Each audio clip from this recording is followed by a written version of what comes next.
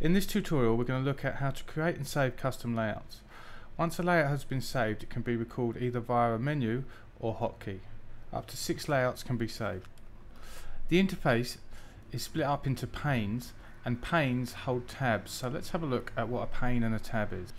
So these are tabs here, and the tabs have the titles in. So if we grab this viewer tab and then place it in this pane over here, we are now left with an empty pane. And we can see that these icons, the float and cross or close icons that are in each pane, actually apply to tabs. So if I click either of these now, they're not going to close this pane. So if we now go to a pane that has tabs in, we can see this. Let's go to the curve editor here. If I now hit the close, that will close the selected tab. To reload that tab back into this pane, I would go curve editor here, or I would choose curve editor rather, and now we have these 3 tabs again. We can also reorder the tabs just by clicking and dragging them. So if we now no longer want this pane, what we need to do is close it. So we saw that this won't close it, so the way to close it is by going into the pane menu, and we can access the pane menu via this grey icon here, and this pane icon is in each separate pane that we have. So let's go back here and say close pane. Oops, there it is. So we're on our way to making a custom layout now. So we can see that we have the properties and the viewer tabbed along here. Well, that's not what I want. What I want to do is subdivide this pane. So again, to the pane menu, I'm going to split it vertically, and then I'm going to drag the properties tab and put it there.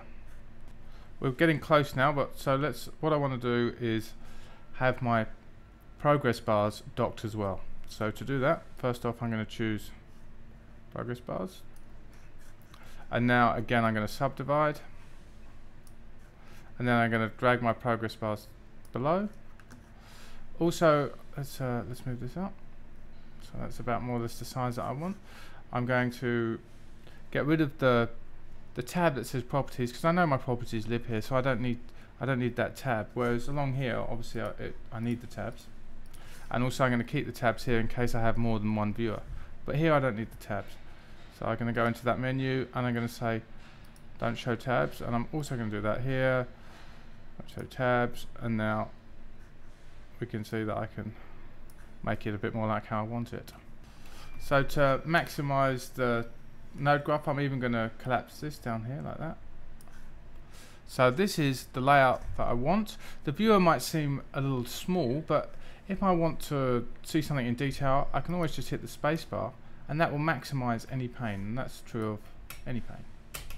So this is what I'm going to save, and now if I want to save a layout, I go up to this menu here, and then I save. So I'm going to choose to save this as layout 5. Accept that save, yes. So now if I want to go back to the default layout, I can go up here and go to 1, so you can see that 1 is the default. So restore layout 1, and that's the layout I had before.